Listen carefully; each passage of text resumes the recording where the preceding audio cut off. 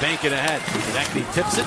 He got it past the defenseman and gets to the puck. Konechny cutting it on goal. He scores! A beauty from Konechny, and the Flyers take a 1-0 lead. Beat the defenseman, then beat the goaltender. And Konechny's third goal in the last 2 games has the Flyers on top.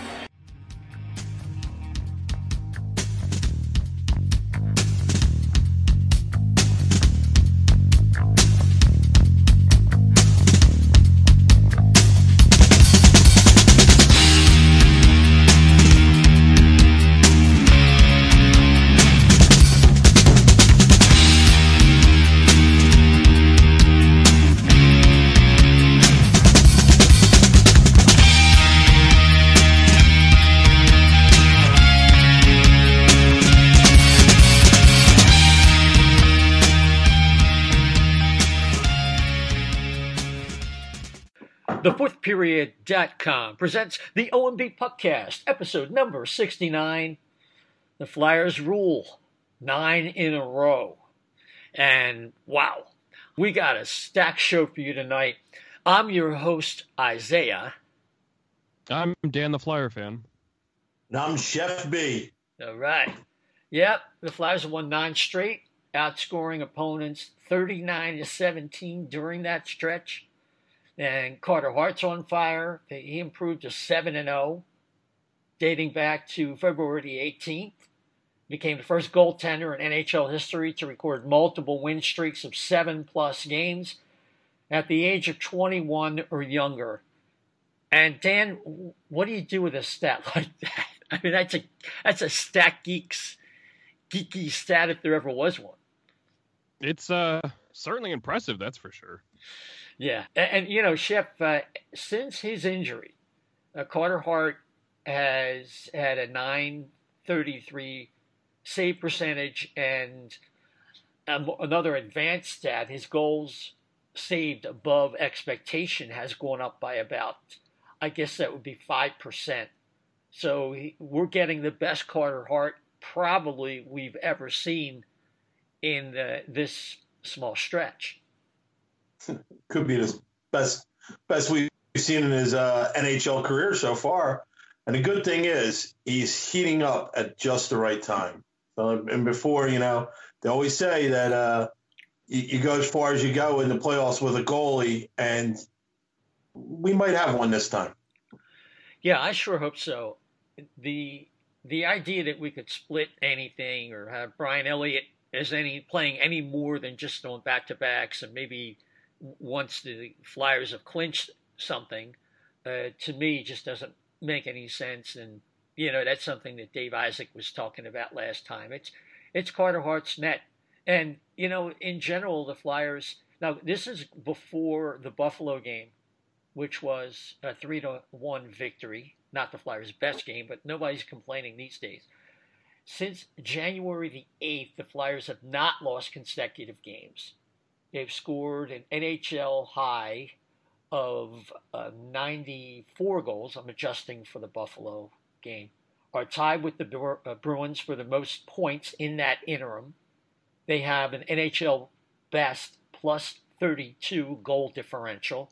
And they have wins over the Caps, Bruins, Blues, Avs, and Pens, all top 7 clubs. And that's 3 wins, the Caps. So, you know, that's quite an interval there. There's a lot of elements to the success.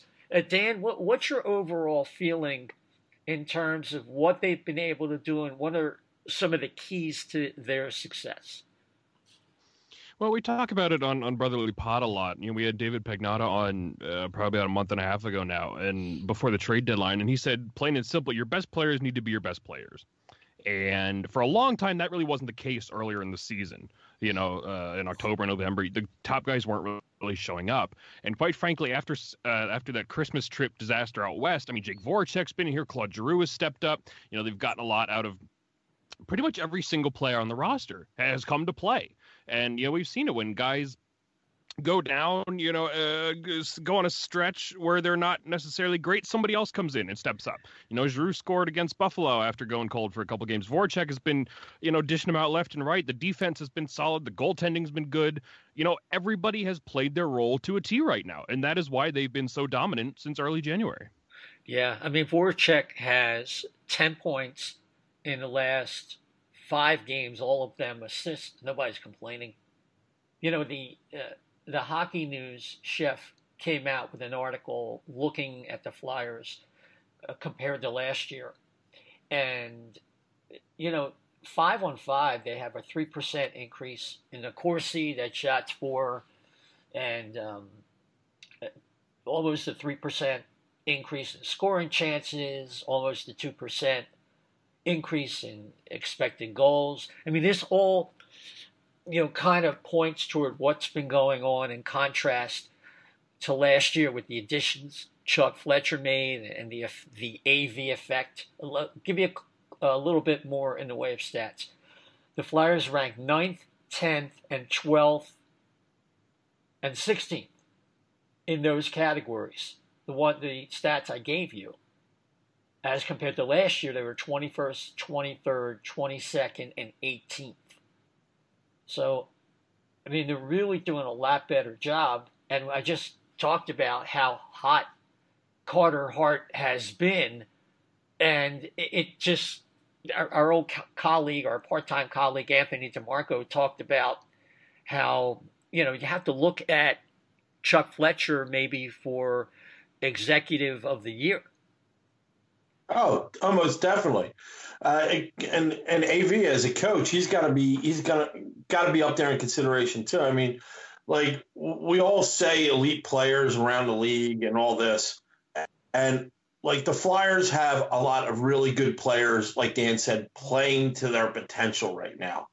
And in a system that AV brought here, I mean, the defense, Dan touched on that briefly, is stable. It wasn't. It was erratic last year. You have flashes of good stuff, but people revert back to their own, their bad habits or bad mistakes. And this, like Niskanen and Braun, which were Panda's signings, have really come to stabilize this defense and really, paved the way for Sanheim and Myers to like grow and not have all that pressure just be on them.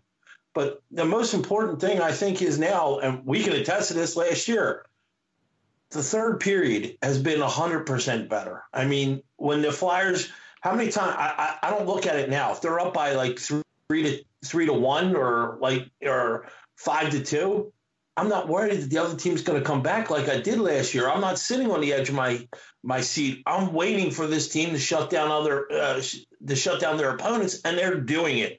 They're a great third period team, and I think that'll bode well for them in the playoffs.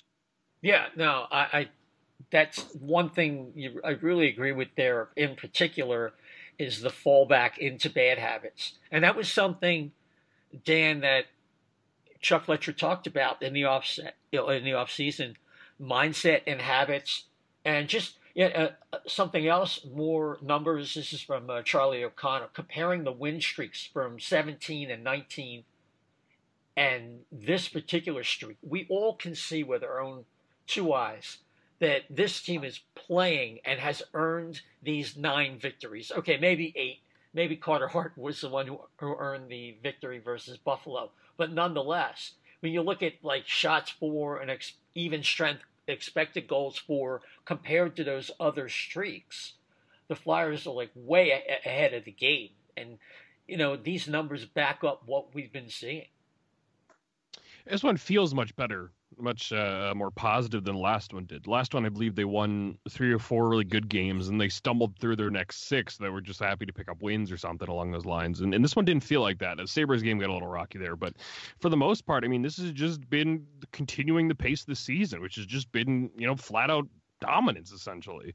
And again, it's all the pieces working together at the exact same time that have caused this, and it's a perfect thing to see right before the playoffs start in 3.5, 4 weeks, because this is the kind of play you're going to expect from them come June. Yeah, absolutely. And gents, we're going to have Amy Johnson from the AHL Report, the Flyers Report, and Rocket Sports joining us momentarily. But Dan, why don't you run down the relevant standings for the Flyers? And I'm not really even concerned about the wild card now. Where do they stand with, relative to the Caps and Pittsburgh, and maybe talk about some games remaining with regard to those teams. Well, the Flyers and Capitals are tied essentially for first place in the Metro. Their exact same record at 41, 20, and 7 for 89 points. The Capitals play tonight. So if they would lose in regulation, according to Sam Carchidi, if they lose tonight in Buffalo in regulation, the Flyers would have the tiebreaker and would technically be in first. Obviously, that would then the ball would be in the Flyers' court then to beat Boston tomorrow night. The Penguins fall back a little bit here. There's a 5-point difference between the Flyers and Penguins. All through 68 games, Washington as well as Pittsburgh, and the Flyers, all of 68 games.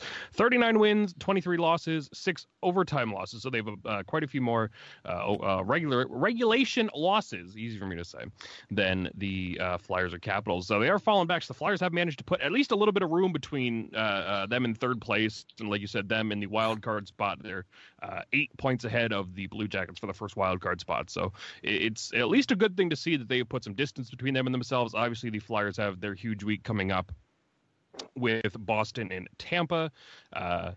Looks like the Capitals play the Sabres tonight and the Red Wings on Thursday. So, different end of the spectrum there as far as difficulty goes. And the Penguins this week play the Devils and Blue Jackets. Yeah.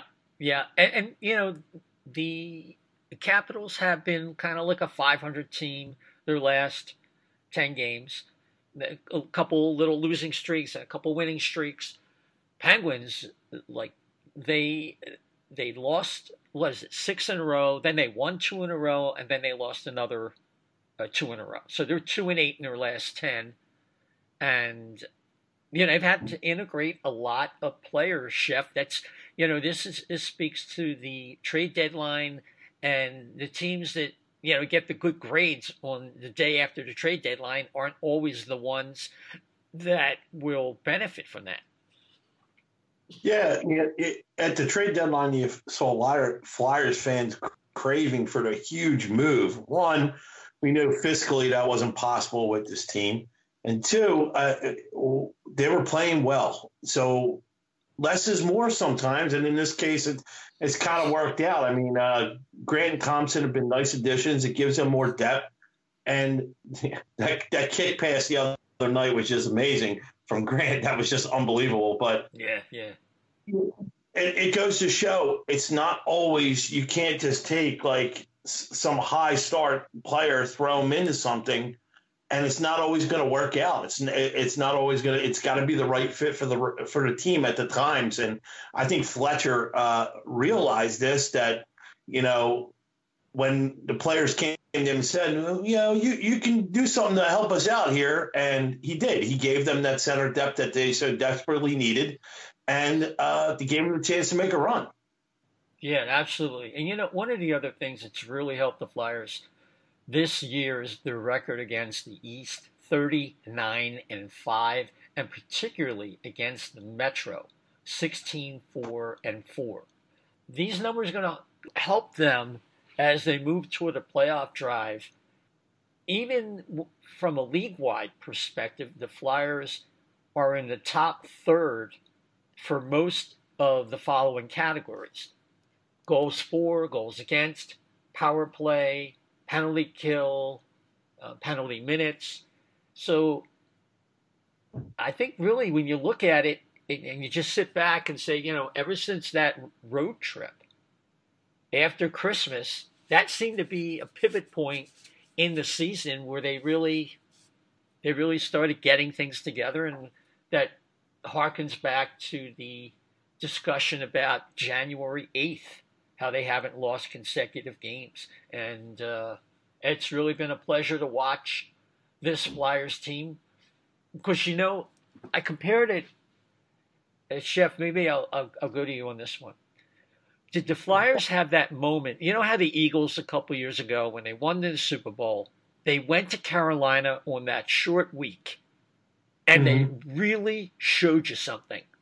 And to me, almost the equivalent of that. I'm not saying the Flyers are going to win a cup, but when they play as well as they did in that back-to-back versus Washington on the road, which was a war, a playoff-style war, and then come home with Carolina, and they played so well in that game, that was, to me, a line in the sand that marked this team as one that could do some damage in the playoffs. Yeah, I mean, I don't know about you guys, but when they were coming up a day before, people around my work, they're all asking me, well, what do you think? What do you think, Chef? What about the Flyers? I said, I'm more worried about the Carolina game than I am worried about the Washington game. Because the Carolina game was more like a trap, play down a little bit, but I realize they're still in it. But I knew that they would come out juiced for that Capitals game, and a lot of people thought I agreed with like the idea of starting Elliott, and they thought I was crazy. I'm like, no. I remember a lot of people were like, oh, I'm like, dude, just let it play out. This is thing. And it turns out, that it was the right call. You get a good solid game out of him. He let a couple, maybe he could have had one back, but that's the point. That was the turning point right there. And when they sealed that game against Carolina, I was like, all right, the team's for real, because you're always waiting for that other shoe to drop. That I don't want to say drink the Flyers Kool-Aid, but I'm here now. As Dan said, this is he tweeted it out. It was the best, most fun he had watching a Flyers game in years. They were terrific. Dan, any thoughts about that back-to-back, which I highlighted? I mean, it proves that they can handle anybody, right? And like Jeff said, the Hurricanes game was much more of the trap variety than the Capitals would have been. But I was not totally thrilled they went with Elliott against the Capitals, mainly just because I think getting Hart some road experience would be the way to go at this point. But at the end of the day, when they win both games, it's the points moot anyway. So overall, it's just been great. This has been, like Chef was saying, I tweeted out, this is the most fun I've had watching the Flyers in I don't even know how many years. It's been probably since the 2012 playoffs, maybe the 2010 run. But yeah. Man, as far as regular season hockey goes, this is just it's great. It has been great. And you've been getting contributions all throughout the lineup. So we're going to get back to some Flyer-specific conversation. Just a couple things I wanted to mention real fast before we bring Amy Johnson on. A great discussion we're looking forward to about some of the Phantoms whose names you've been hearing, and maybe ones that are a little bit below the radar. But Dan, just wanted to get your thoughts about some league news, particularly Bobby Ryan returning to Ottawa after seeking help. I think he had a substance problem. Perhaps it was alcohol. Were you, did you get a chance to see some of that film and some of his interview tape? I saw the goals against the Vancouver game, I believe it was, when he had the hat trick, and it's obviously a great story, when somebody can come back and produce. He's kind of at this point in his career, kind of in the twilight. I believe he's in his early 30s. I think he's 32, 33. So, how much more hockey does he have left under his belt? I don't know. And obviously, the contract and the team he's playing for has all been, big stories for a long time. But for him to come back and overcome a personal issue like that and then get a hat trick, it's a great story. Yeah, it was really, really great. Wish Bobby Ryan all the best. He signed at $7.25 million through the 22 season. Yeah, he's 32, and it's probably his last big contract. And maybe with some of these issues out of the way, he can be a situational scorer comparable to maybe Kovalchuk later. But we just have, it's one day at a time, one step at a time for Bobby Ryan. But seeing him on the bench and the fans appreciating his effort, what he'd been through, is one of the reasons I love this game so much. Yeah, that was a story throughout the league. And I just wanted to mention also the passing of Henry, or he might be called in French, Henri Richard, of the Montreal Canadiens. He passed away at the age of 84 this week, and I think he has more championships than any hockey player, with 11, and he shares that distinction with Bill Russell of the Celtics. And I'm just going to give you a thumbnail sketch of what I remember when I first started following the game of Henri Richard, who they called the Pocket Rocket, and that might have been an out-of-town nickname, according to Dick Irvin, famous from Hockey Night in Canada, that might have been invented in Toronto or thought up in Toronto. Now, of course, his more famous brother was Maurice the Rocket Richard. Henri was more of a below-the-radar, along the lines of a Couturier kind of player, and he was a Swiss Army knife. He could score if you needed him to score. He was good defensively. You could leave him out there in all situations. And I remember him particularly in 1971 when the Canadiens played a 7-game series versus the Blackhawks for the Stanley Cup. And a lot of subplots there. Each game was dominated by the home team throughout that series. And Al McNeil, the coach of the Montreal Canadiens, was not getting along with the French players. And the players kind of rallied together against the coach, and it was one of those type of situations. And in Game 7, the Hawks looked like they were playing true to script, jumped out to a 2-0 lead. Somebody when the Canadiens scored, I have to confess, I do forget, but the tying goal and the winning goal were scored by Henri Richard. And it was one of the early moments in my life as a hockey fan, as I was rooting for Chicago because I love Bobby Hull, who was still on the Blackhawks at that time, and Tony Esposito was Phil's brother and all that. But the Canadiens kind of won me over, and I was rooting for them by the end. And it ended up being John Beliveau's last game. So he went out a champion as well. So many great names. The Canadiens were the Yankees and the Celtics of their day. And I think really there's no domination of sports like that. And we'll probably never will see anything like that again. So, Henri Richard, dead at 84. May he rest in peace. So, and with that, we're going to take a little break. And we'll be right back with Amy Johnson from the AHL report. And are we on with Amy Johnson from the Flyers report, the AHL report, and Rocket Sports? I believe you are. How are you guys today? Fantastic. Amy, you're on with Isaiah, and I'm also here with Chef and Dan.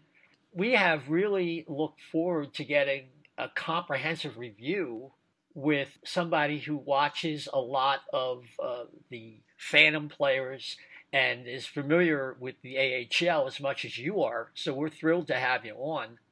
Yeah, I'm thrilled to be here. I'm honored that you guys asked me to come on and talk about the Flyers and their prospects. And I'm really happy to be here. So thanks for having me. Yeah, great to have you. So let's get right to it. I wanted to start with some maybe under the radar players, and one guy that comes to mind is Maxim Shushko, if I'm pronouncing that correctly. You are. And tell me about his game, what he's been like from the beginning of the year, and has he progressed, and so on and so forth. Well, folks who don't have the opportunity to watch the Phantoms as perhaps often as they'd like might be surprised to hear that a guy like Maxim Shushko, which is not a name you hear thrown around all that often, as you say, he's kind of under the radar, that in his 52 games played this season, this young man has 11 goals and 10 assists on the season and is a +7. So not so under the radar when it comes to the stat sheet and for what he does for Scott Gordon's team. He hasn't necessarily been scoring as frequently lately. He can be a little come and go as far as getting on the score sheet, but the one person who really likes how this guy plays Scott Gordon. One of the last times that I spoke with Scott Gordon, he was talking about some of the youth movement. We were talking about guys like Morgan Frost and Isaac Ratcliffe, and Scott Gordon himself inserted Maxime Sushko into that conversation and said, "Look, like Sush is just a dependable kid who has really good hockey IQ, and he's a good setup guy. He knows the game really well, and in addition to perhaps being under the radar for fans, he's a little under the radar on the ice too, because when you've got, the names like the Bunnemans and the Frosts and sometimes the Farabys and the Ratcliffes out there, those guys get distracting as the offensive producers. And Sushko's able to really get in there and get around and kind of fly around guys and get into position and be able to pull the trigger really quickly if one of his line mates is able to set him up. So I think Maxime Sushko has some decent upside, probably as, a top 6 AHL player eventually. I don't know that he'll make the jump to the NHL per se. He might earn himself a look at some point. But Scott Gordon really likes this kid, and I think he's got a lot of positive qualities on the ice. So he's more of somebody who will help the organization at the AHL level, and then maybe at some point he could go further than that. Yeah, exactly. I think that he brings a lot of energy to the team at the AHL level, and as he progresses and as he matures his game, he could be one of those guys that kind of is almost a bubble player where he'd be okay to bring up if a guy goes down with injury, maybe he fills in on the fourth line, just to help out in that kind of capacity. I don't see him as necessarily at this point. I don't see him as a permanent NHL fixture, but that could change. He's a hard worker, and he's everywhere on the ice. He's not a park and play kind of guy, and so he's as I said, he's got 21 points on the season, which is for the Phantoms and where they're at in the standings. That's not too shabby. No, not at all. And you need organizational depth. You need quality players. You can't always bring in these veterans, guys like Greg Carey and some of the guys they had last year. You need to develop from within. That's right. And frankly, as much as every prospect would love to play in the NHL, a lot of them don't. And so a lot of them eventually, and I'm not putting Sushko into this category cemented, but I'm saying in general, a lot of times guys become career AHLers, and that's okay too. They're still playing professional hockey. If you're playing top 6 in the AHL, it's still a very competitive league. It's very difficult to play in. And the whole idea behind development, yes, is to develop individual aspects of different players' games, but also you need to have a good environment for that to happen in. And so you have to have quality guys, as you say, on the depth chart, not necessarily in the NHL, but in the AHL that help build off of each other. Yeah, absolutely. Chef, you're next on the list here. All right. How you doing?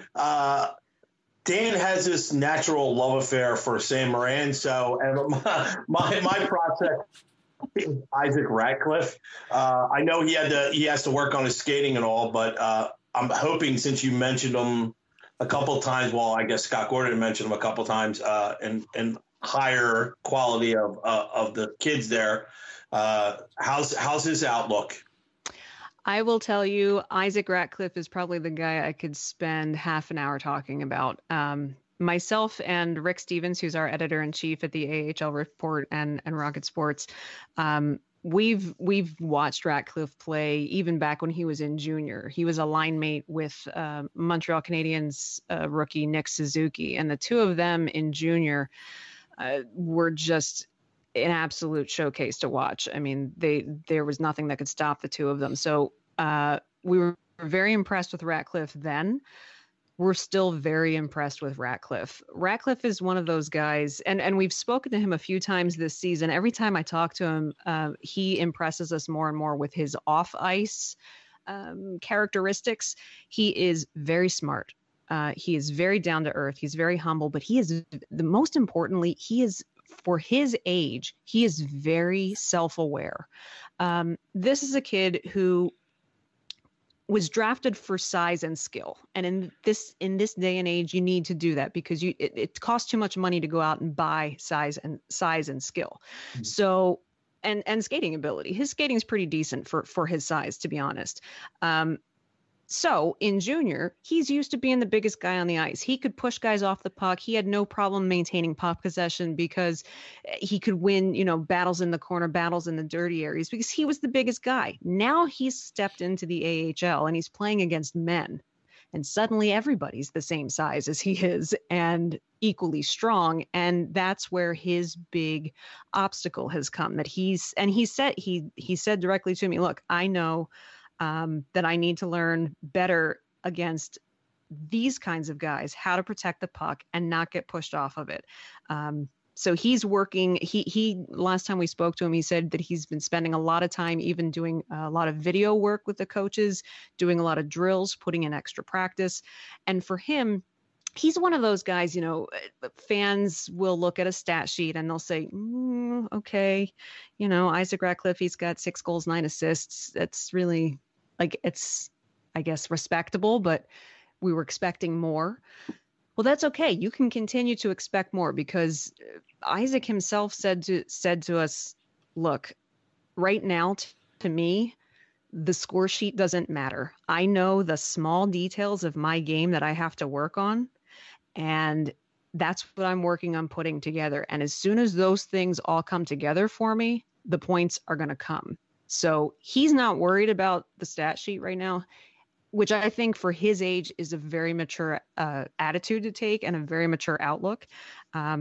Scott Gordon speaks very, very highly of him. He says, he's using his body a lot more effectively, particularly around the net. He's getting better reads with the puck.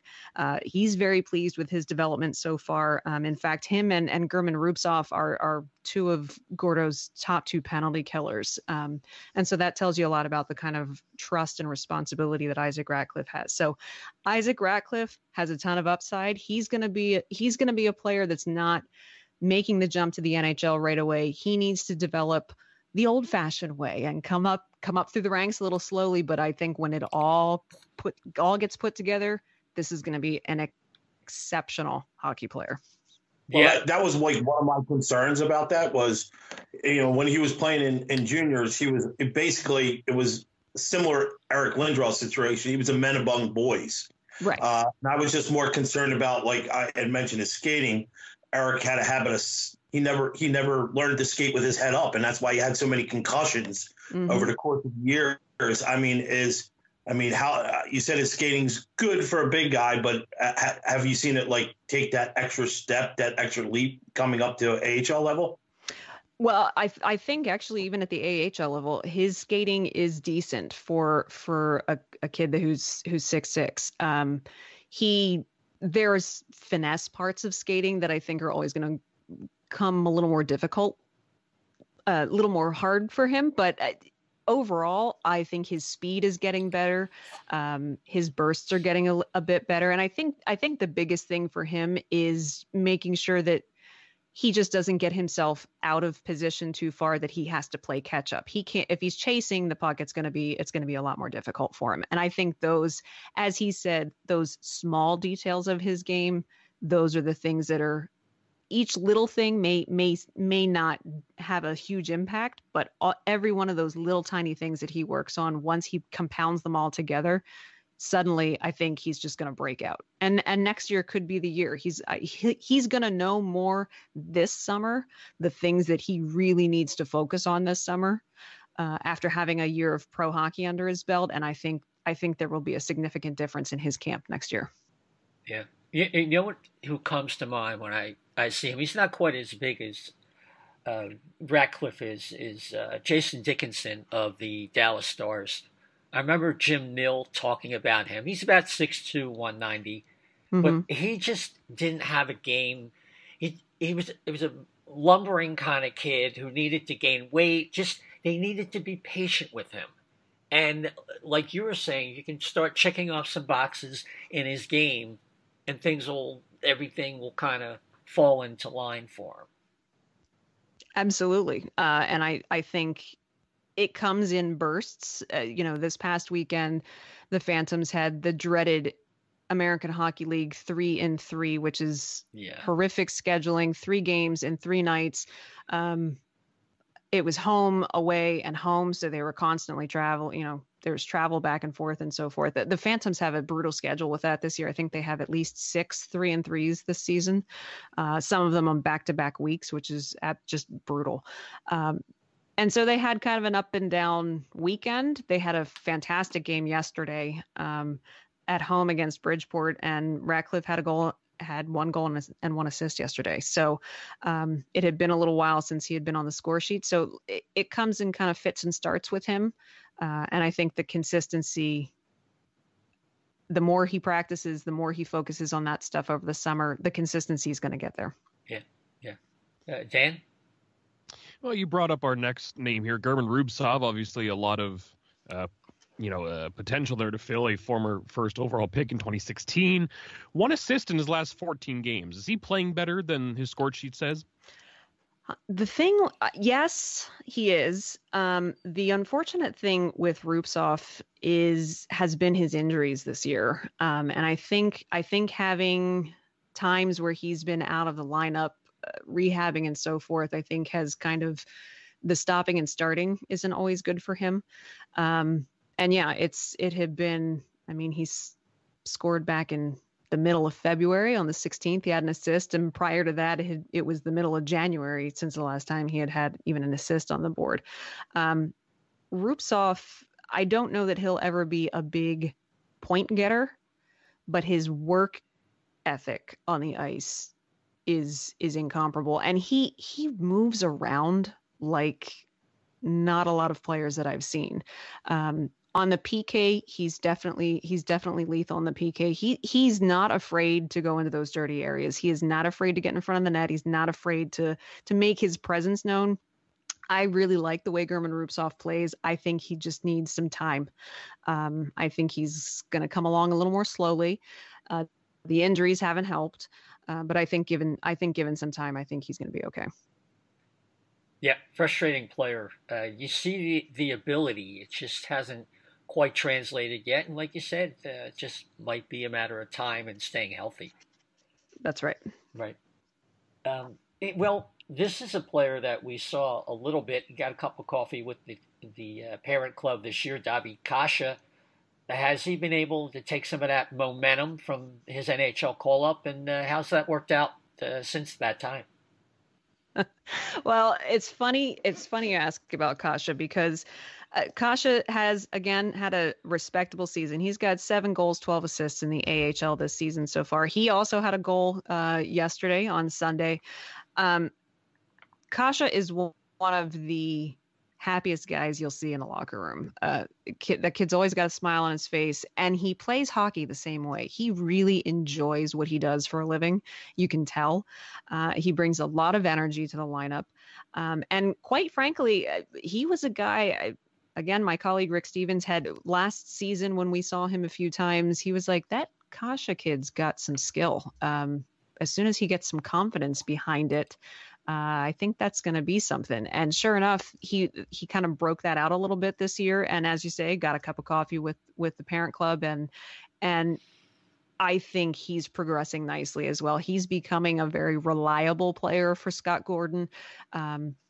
He's a guy that, is going to be in the right situations at the right time. And if there's a scoring chance there, he's going to find a way for it to happen or set up someone. He's got a great passing abilities, great setup guy. So yes, absolutely. The momentum he had with the Flyers, it's continuing with the Phantoms. And I expect you'll see, I expect he'll be up in the show again at some point.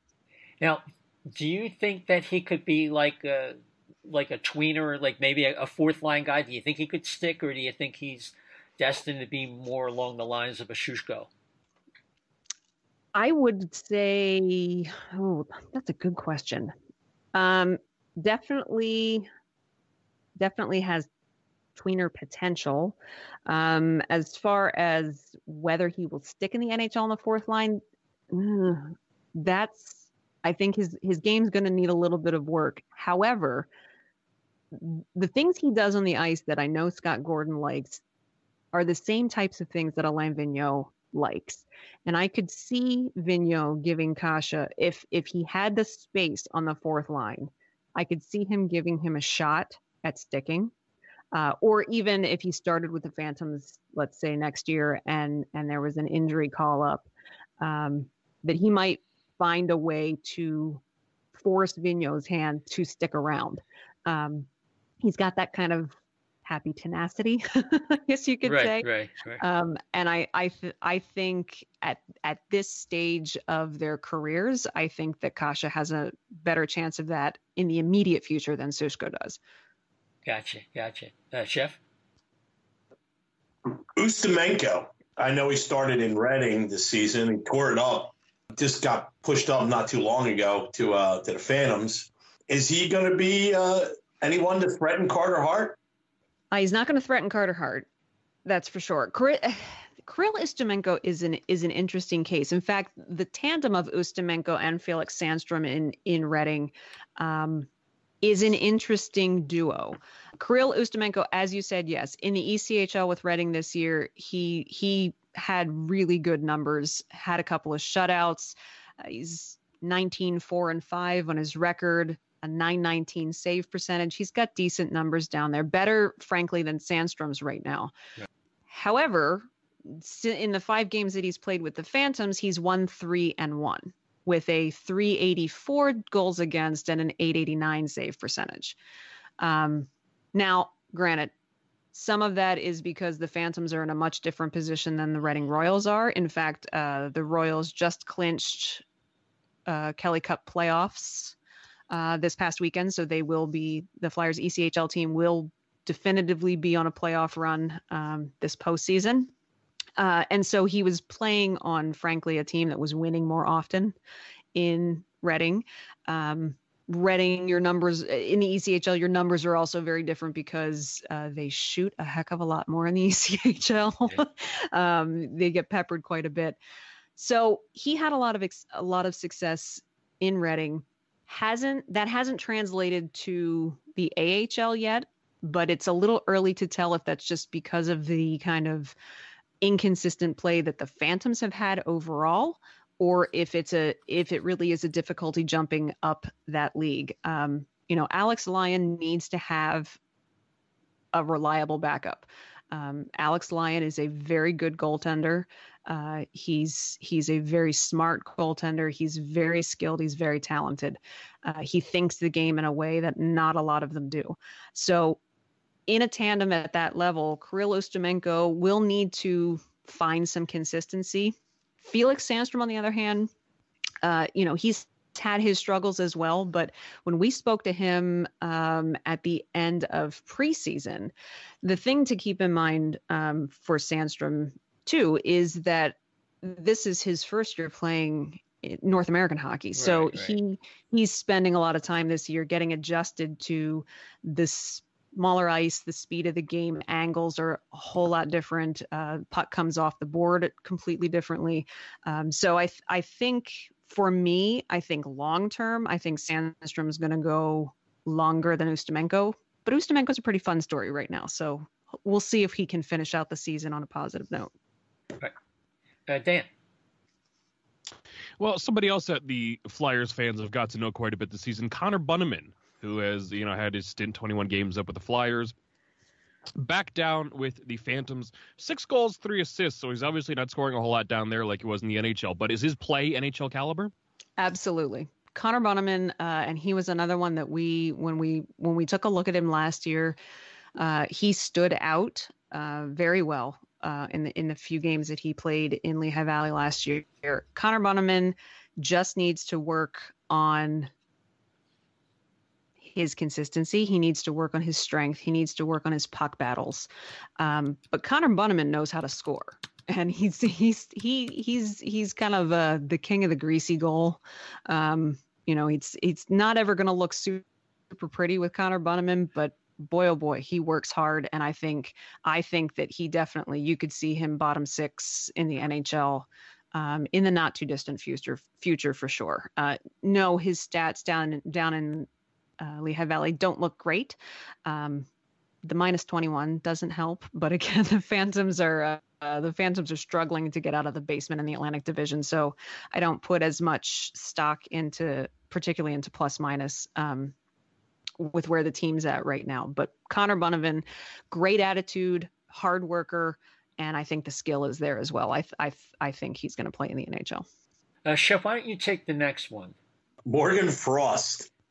Morgan Frost. I know everyone wants Morgan Frost to be the guy. And, at the beginning of the season, is it going to be Frost or Farabee? Frost or Farabee? Frost or Farabee? And the answer was, it was Farabee.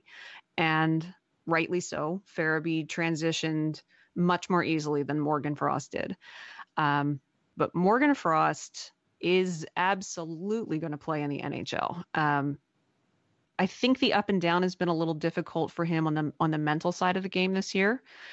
He might have had some expectations of himself coming out of camp. And so that's always something. Some players handle it well, particularly when they're that age. Others really need some support and assistance from older players and from coaches to understand that now that you're playing pro hockey, this is how it's going to go. There's going to be ups and downs.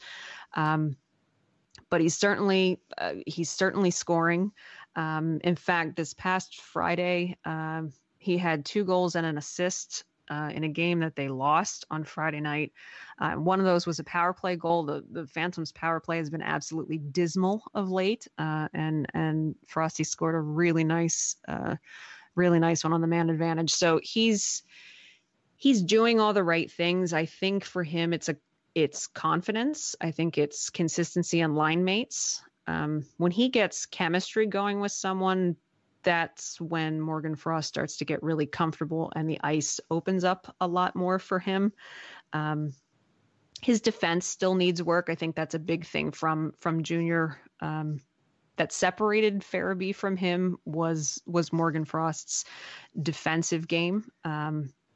As well as, just his his playmaking ability, scoring, that kind of stuff. That's not a problem. His skating still needs work. His time without the puck, his positioning, those are the kinds of things, and his strength. He really needs to bulk up, and he's already done that a bit this season. I think he'll need to work on that this summer, bulking up and just being able to kind of hold his own against guys that are bigger than him.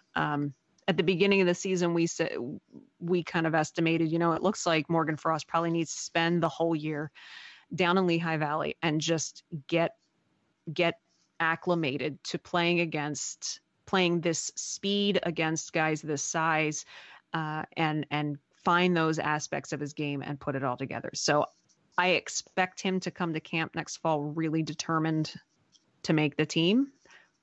Whether he does or not still will depend on how much work he does this summer, but I'm not worried about Morgan Frost. Now, has he played center exclusively in Lehigh Valley? That is a good question. I believe he has. I have not seen every single Lehigh Valley Phantoms game, so I can't say that definitively, but all of the times that I have seen him, he has played center. I don't know if getting versatility on the wing is something that would be a distraction for him or if it would be an asset for him. There's guys like, Nick Aube-Kubel, you see what he's doing with the Flyers now. Right. And when he first came down at the beginning of the season, we talked to him when he got sent down, and he said, look,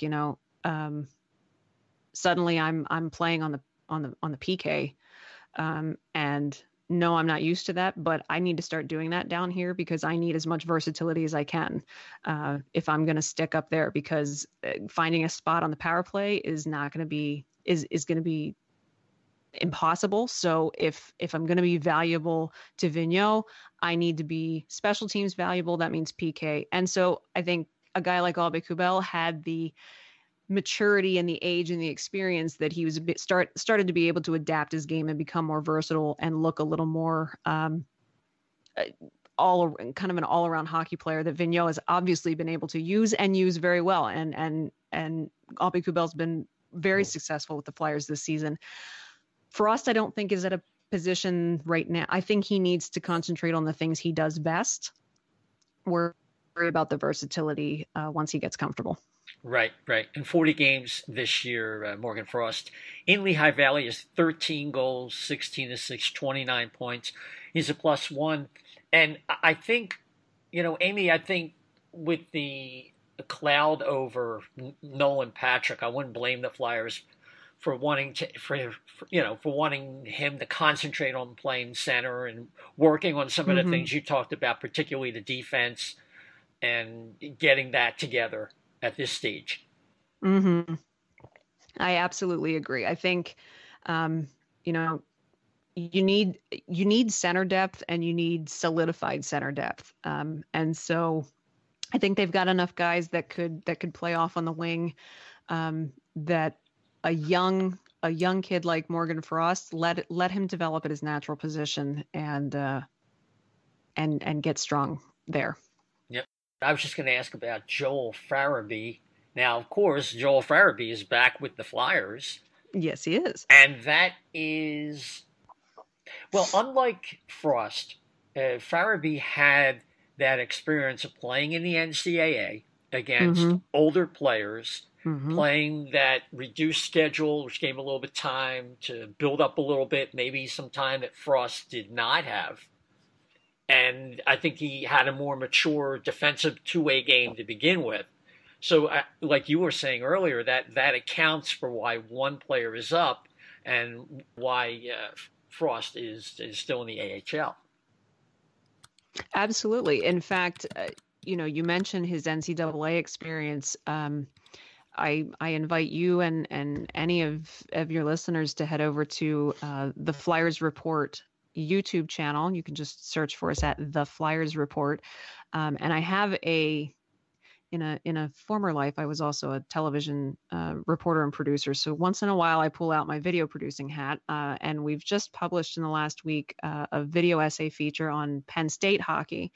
And the reason I mention it is because in my interview with head coach Guy Godowski, I asked him specifically, what is it about playing in the NCAA that has NHL GMs drafting more and more of these guys, and signing more of them right out of college? And really his answer was in a nutshell the reason why a player like Joel Farabee was ready to step into the NHL this year. And that is, you mentioned they have a much different schedule. They play like 2 games a week. So yes, gives them plenty of time during the week to get in the gym, watch video, drill, all of those kinds of things. But as Coach Godowski also said, it creates a situation where every game is almost playoff-like intensity. And so suddenly these guys they're playing much fewer games every season, but every single one of them has such big consequences that they are so much more ready for the intensity level of the NHL and the compete level of the NHL, because they've had to go out there and do that every single game in the NCAA. And I think that gave Joel Farabee a big edge coming into this season as well. Yeah, there's no doubt that he had a game that was more suited to the NHL. And yet, I thought it would have been better for him had he spent maybe the first 30 or 40 games in a row at the AHL level, worked out some of that mojo that confidence that you can gain with the puck as an offensive player. Because when you think about it, guys like Frost and Farabee are going to be counted on to be scoring 50, 60, 70 points every season, starting with in 2022, 2023. And right. It's almost like the development model under Fletcher and this regime is not as conservative as the one under Hextall. Maybe you could speak to that. I would agree with you. Hextall did an enormously good job at drafting and stocking the farm system for the Philadelphia Flyers for years. I mean, the cupboards have been stocked and they're still stocked thanks to Hextall. But yes, he was a little more conservative. He kind of let prospects percolate a little longer before coming up, whereas Vigneault is I want results and I want them now. I have been impressed with how much Vigneault has called up prospects this season, particularly in the first half of the season. I mean, roster moves were constant. Right. It was this guy's up for 2 games, then he's down, then another guy's up for 3 games, and he's down. Some fans might look at that as make up your mind. I look at it as, here's Alain Vigneault. He comes in, it's a new team. He doesn't, first he's got all the guys on his NHL roster to get to know, but he also has to figure out what he's got coming up on the farm. And so I really liked the approach that he was going to try, and he was going to cherry pick and pick and choose and pull guys up and put them in all sorts of situations, not just plug them on the 4th line with a couple of dead weight line mates and see if they're able to make something out of it. No, he called guys up. He put them in their best positions to succeed. And he said, okay, sink or swim. And even if they did well, okay, go back down. Here's some things to work on. I want to see the next guy. Until he was trying to find the right pieces for his puzzle, but also seeing, okay, what do I have coming? And I'm okay with that, because I think what we saw from prospects when they would come back down to Lehigh Valley was they weren't so down in the dumps, lost confidence. Oh, I got sent down. This sucks, that kind of thing. Right. It was a much more energized atmosphere with a lot of those guys, because they obviously had a conversation with Alain before they came down, and they would come down determined and energized and say, okay, I had a great time in the NHL and I need to work on this, and this to get back up there. And I think that's a very positive development approach. Open line of communication is really, really important, particularly with young players, that it's not that you're terrible and you're never going to play in the NHL. It's just, here's how we do things around here. And so far I've seen it nothing but positive this year. Right. And the only exception maybe was Morgan Frost had a little bit of difficulty, but that might have been more based on his expectations, which might not have been realistic. That's true. I certainly don't think it was for lack of support with coaching at either level or mentors or anything like that. I think he probably, Morgan Frost is a kid who's used to succeeding. I think he puts a lot of expectations on himself, as most pro hockey players do. And some of them just take it a little harder. And I think it just took him a little longer to wrap his head around, okay, this is how it's going to be. And so I just have to put my head down and keep working, and I'll get that call up again. Right. I mean, one of the concerns I have is highlighted by what happened with Jesperi Kotkaniemi of Montreal. He's taken 3rd overall in the 2018 draft, and he has a 33 or 34 point season. Looks like he's got something to build on, and it's kind of like the pace that Joel Farabee would be at over the course of a whole season in Philadelphia. But he's back down with Laval of the AHL. I guess it's Montreal's farm team. Mm-hmm. He played a year in the Finnish Elite League, and that's a good experience. He's playing against men there, so it wasn't crazy to think he could make the jump, and yet that hasn't worked out for him. And that's one of the concerns I have with this, maybe pushing these kids a little too soon into the spotlight. You've tapped on an enormous bone of contention for Rick Stevens and I on our podcast and on the AHL report. For your listeners who aren't familiar with me, we also we cover the Montreal Canadiens and their AHL affiliate full time as well. And so when Kotkaniemi was drafted, yes, you are correct. He was playing in the Finnish Elite League. His dad was his head coach, by the way. And it was recommended by a lot of people, including just some guy named Saku Koivu, that Kotkaniemi stay and play one more year in Liga, right, to get another year under his belt of playing that with that grit, that physicality, put some bulk on. Rick and I even said, don't put this kid in the NHL his rookie year. Yes, he looks great in camp, but don't do it. Send him back to Finland. Well, they didn't. He looked he didn't, as Rick likes to say, he didn't look out of place in that first 10-game tryout at the beginning of the season. And so they kept him. Now, it worked out relatively well. He started being healthy scratched a little bit towards the kind of 2/3 mark through the season last year, with some excuses from the head coach that he was fatigued or something like that, which was nonsense, but that's a story for another day. Right. So this year he comes in, and yes, expectations are that Jesperi Kotkaniemi is going to do what he did last year. And unfortunately, it just didn't work out that way. He's also had a couple of injuries this year. So suddenly his production is stalled. And with the injuries, it's taking him some time to rebound. Pucks aren't going into the net. He's not this big, just every time he touches the puck, the lamplights kind of kid anymore. And the pressure, I mean, anyone who knows the Montreal media knows that it's like you're under a microscope up there. Yeah. And so now, yes, they have sent him down to the AHL, which to us is kind of the backwards way of doing it. Should have played another year in Finland, then come to Laval and started playing in the AHL and earned the NHL call-up.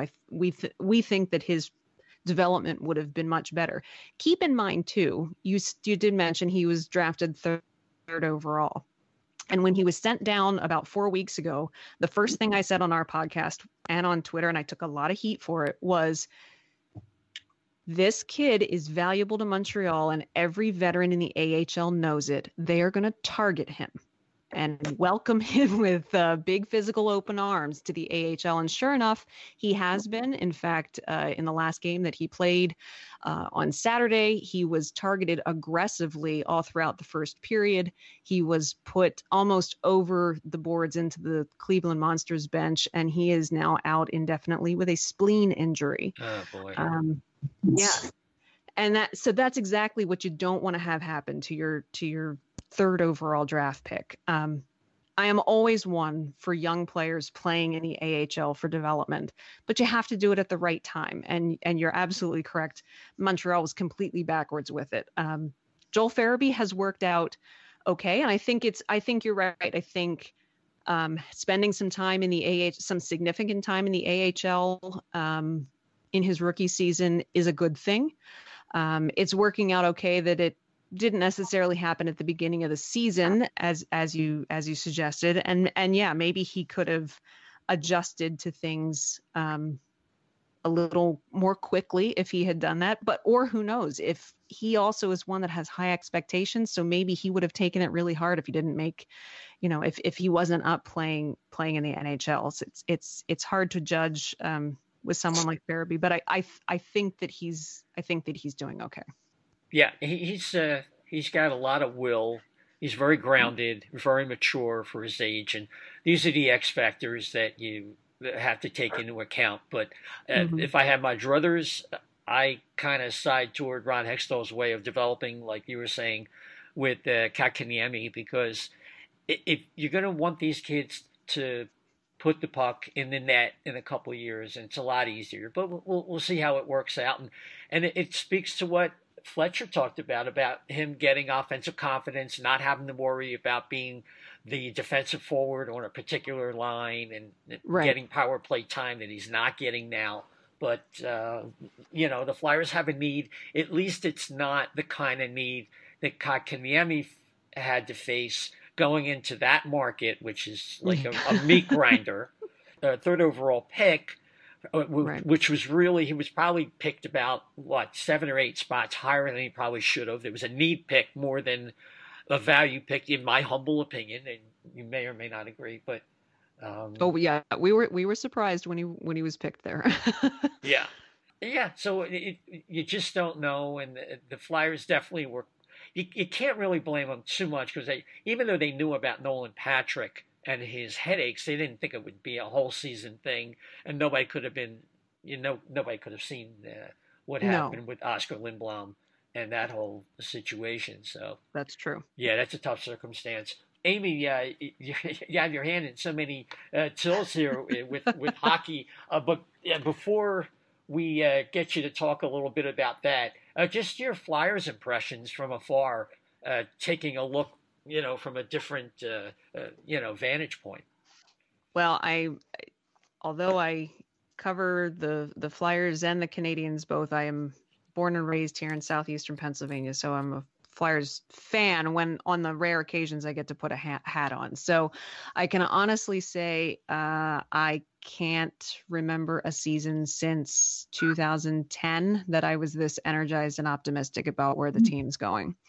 And of course, since here at Rocket Sports we cover the Canadians, I always like to rub 2010 right in their faces since since we did beat them in the conference finals that year. But no, in all seriousness, I think Alain Vigneault was absolutely the right pick to coach this team. I really like his methodology. I think he's been a great fit. I like what he and Fletcher did at the trade deadline. In fact, Nate Thompson came from Montreal, and as soon as we heard that trade happen, I turned and said, absolutely, Nate Thompson's he's going to fit right into Philadelphia. His style of game, he'll be perfect on the fourth line. Not mad about that trade at all. And I just really think that Vigneault is. Vigneault came into the summer and came into training camp, and we all know, we've seen it 1,000 times. His mantra was be an effing Flyer. Right. He knew from the get-go, playing against the Flyers as often as he did when he was coaching the Rangers. He knows what the chemistry and the makeup of this team in this city is, and he's not going to accept not making the playoffs. He's not going to accept losing, and he's done everything that he can to make that happen. There have been times where it looked like it was slipping away, and he's managed to get this team back together again. Losing JVR with an injury, not ideal right at this juncture. But Giroux is fine. Giroux's fine in the back of the net again. I think that's a big piece of the puzzle when you get him going. They're kind of unstoppable. Carter Hart has been everything that everything as billed. And he's been their best player on the nights that they've needed him to be. I think they're making the playoffs, and I think they're going to make a good run at it, and I'm excited about it. Yeah, every reason to be, that's for sure. So, Amy, you have several ventures that you're involved with, like you just referred to. You're with Rick on your podcast. Where can people find that? Well, we so all of the outlets that I mentioned are all under the Rocket Sports Media umbrella. So you can find us there on Twitter at Rocket Sports. So as part of that, I am the lead correspondent for the AHL report, and that's where we cover the Laval Rocket and the Lehigh Valley Phantoms, as well as just prospects around the league in general and the American Hockey League in general. That's at the AHL report. On Twitter, or ahlreport.com on the web. And that's where you can find our podcast, which is called From the Press Box. It drops every Tuesday, so we'll be recording tomorrow. And you can find that right there on our website. And so then aside, we have a dedicated Flyers Twitter handle, which is at the Flyers Report. So they're all sorts of different ones, but they're all under the same umbrella. Excellent. And you can find me at Flyers Rule. Flyers Rule. See, that gives it away right there, who you root for, right? That's right. I've been on Twitter for 11 years now, so I was lucky enough to be an early adopter and snag that name pretty early on. Well, it's the name of our show tonight. After 9 in a row, I had to go with that. I figured there was karma there. Flyers Rule with Flyers Rule. But just before you go, just any quick update on Morgan Frost? We know he sustained an injury. I have not heard anything, to be honest. So keep an eye on our Twitter timelines. As soon as we hear anything, we will let you know. Excellent. At the AHL Report. You got it. At Rocket Sports and at the Flyers Report, to make sure I got to get that right. And of course, at Flyers Rule. Amy, thanks so much for doing this. Guys, this was a blast. Great questions, great conversation, and thanks so much for having me on. It was wonderful. I really appreciate it. Terrific. We'll see you down the road. Thanks, guys. Right. Yeah, that was a lot of fun. Some good information there. Chef, your feedback. The Flyers at the coach level, that they are understand the value of their prospects and the realistic expectations that they can get from them. Obviously, we know the big three that they get talked about all the time, but it's good to see that the other ones are well thought of, and at least the coach knows. It seems, at least Gordon, it seems like he's got a good handle of how to handle them. Right. Dan, you're usually at 80% of the Phantoms home games. Just your feedback.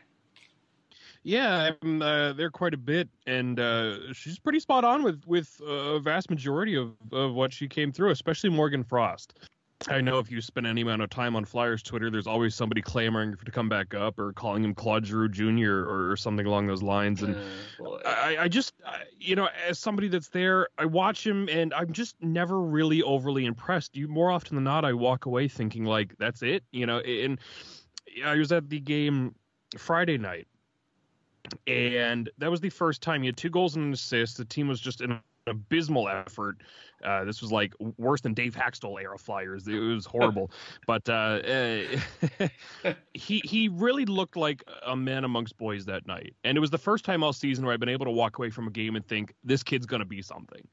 So it is good to see that he's finally there. He's obviously taken big steps from where he was in October. But, in terms of the hype train, I don't know if a lot of these people that clamor for him watch a lot of the Phantoms and see what he's doing down there, or they just look at his point totals, because his point totals are impressive, but his overall play is not. It's the stuff, his decision making, his play away from the puck, his defensive zone stuff that kind of worried me. So I think she nailed a lot of that, and obviously a lot of the other players that we've talked about as well. Maxim Shushko is another guy that I think has been under the radar really good this year. I don't know if he has an NHL future like she was saying, but as far as potential under the radar prospects, he's right up there.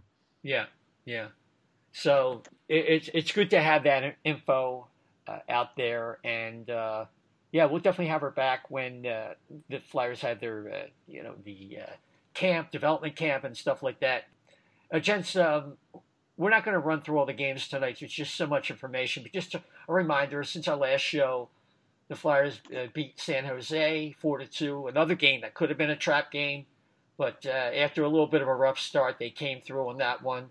Then they beat that back-to-back they had with the Rangers home and home.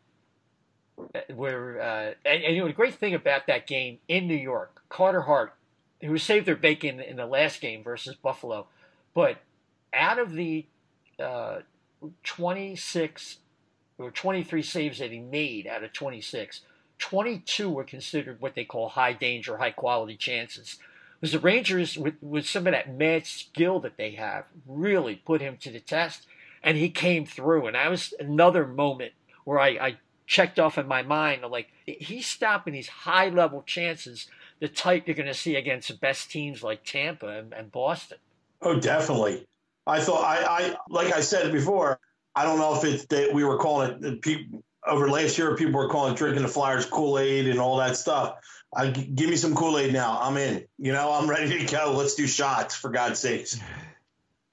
Yeah. Well, I'll go with the Southern Comfort myself. But anyway, so from there, the Flyers beat the Cavs 5-2. We talked about that. Dan, one of the tough parts of that game, JVR breaks his fingers blocking a shot. He's out 4 to 6 weeks, which is why Joel Farabee got called up. Until that point, Fletcher kind of wanted Farabee to get a little more time. You have to do what you have to do with JVR out of the picture. Yeah, I think Farabee, like we were talking about when she was on, could have benefited from more AHL time, much earlier in the year. But I mean, at this point, I guess he's in. So it's fine. I mean, they're going to miss JVR a little bit, I guess. He did bring some nice defense to the team and occasionally chipped him some goals. But I think the team is overall solid enough for losing him. I don't think he's one of the key pieces that they can, that if they lose him, they're going to be, derailed. So I think they'll be fine in the long run. Obviously, he and Farabee are two different players, but again, getting Farabee more experience this time of year, especially, the playoff push and maybe even into the playoffs, could benefit him in the long run as well. I think by the first round of the playoffs, JVR should be there at least midway through the series. We'll see how that goes. And, of course, next up we talked about how the Flyers had that superior effort against the Canes. A really great team win, one that we're going to remember, especially if they have, a lot of success moving on from that. And, of course, the last game. It was Drew, Carter Hart, and a lot of passengers beating the Sabres 3-1. Even Jake Voracek, Shep, said that the Flyers didn't deserve to win that game, but they're on a streak, they're on a roll, they believe. Well, that's why you have Hart, and that's what a number one goalie does. He steals games for you, and that's why you sign him, and a kid like this, you draft him, you prepare him for this, and he goes and gets you one or two games. He just outright steals them. So, hey, you can't complain. That's his job. That's what you want him there for, and it's a great thing. Yeah, you have an update on the Capitals game tonight. Do you have a score? It was. One thing. It's. No, it's still 2-0 the second period. So that game is for major implications. Right. So. In a second. Yeah. So we're going to be back next week after the Flyers play Boston at Tampa. And at home versus the Minnesota Wild and the Edmonton Oilers. The Flyers are 2-0 versus Boston. They're 0-2-0 versus Tampa Bay. And they lost the game each in Minnesota and in Edmonton. And again, in fact, over the next 8 games, opponents have a record of, I believe, 8-0-3 against the Flyers. So this is a bit of a gauntlet when you look at the schedule that's going to include Boston, Tampa Bay, St. Louis, along with Nashville, the Islanders. But we'll be back halfway through those 4 games. With that, Dan, any final thoughts? This week is going to be a big proving ground here. They made it through other teams in the Metro, the Rangers and Columbus and Florida and, all these other teams that have the playoff hopes and potentials. They beat the Capitals, and then they, handled the Hurricanes and Sabres. Now, all of a sudden, they're playing the 2 top teams in the East, in Boston and Tampa. And, this is going to be a big test to see if they can really, truly hang with the big boys in the conference. Absolutely. Chef, the last item on our board is the NHL offside rules change. They've gone to a football style, breaking the plane without necessarily having to have your skate on the ice. I think that's a positive development. And you? Yeah, I think half the time you're getting pissed off thinking if it was the other case, it would be fine. But yeah, I don't feel either way towards it. I think it's probably going to be better for the sport. But yeah, it's there for me. Yeah, it's there for me as well. Anyway, so yeah. Dan, where can people find you on Twitter? At Dan the Flyer Fan, at Brotherly Puck, at Brotherly_pod, and at Angry Negative.